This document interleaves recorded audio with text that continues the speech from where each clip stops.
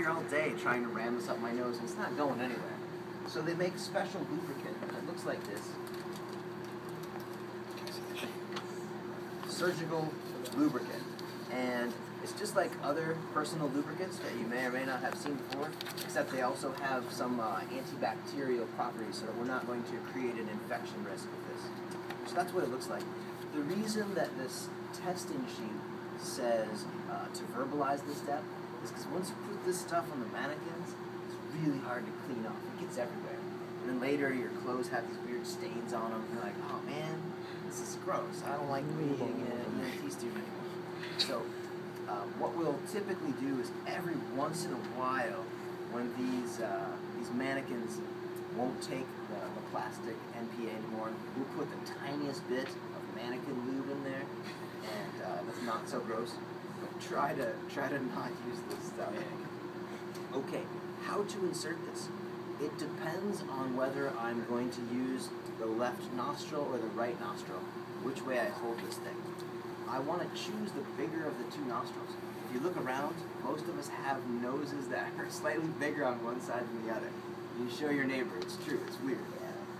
You want to pick the bigger one, alright? And on my guy here, they're pretty close because he's plastic. So let's pretend on my guy that the bigger nostril is the close one to me. If that's the case, the beveled side of the probing end is this side that has the cutaway. And I want that towards the septum, which is this middle piece of your nose. So I start like so, and then I just guide this in. This reminds me of like the Matrix. Yeah, with a real patient, if I've lubricated that thing with the surgical lube, you'll be amazed. It's just like zip, goes right in, goes right in, and then it just sits there, and you don't even notice it after a while. All right. If the bigger nostril was this one, the rule is that the bevel has to face toward the septum. So I actually have to flip it upside down to get it started. And you can see that like this is aiming up for his brain or something. So that's not going to work in the long run. But I start it with bevel towards septum just to get it started.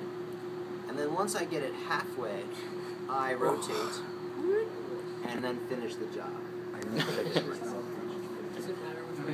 Why is it maybe Does not matter. you think about it just in your... And that's all there is to these adjuncts, all right? They're very, very simple to use. In just a moment, I'm going to show you mouth to mask and bag valve mask.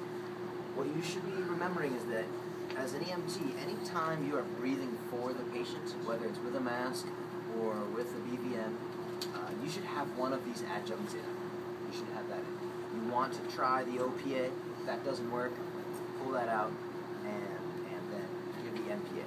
Whenever you've got that patient who you're giving adjuncts. If you're assisting respirations in someone who's still fully conscious and is just in respiratory distress, that patient doesn't need this. But anytime you've got an unresponsive patient who you're breathing for, you should have an adjunct in. Just a real quick note, the generic Marine and Soldier first aid kit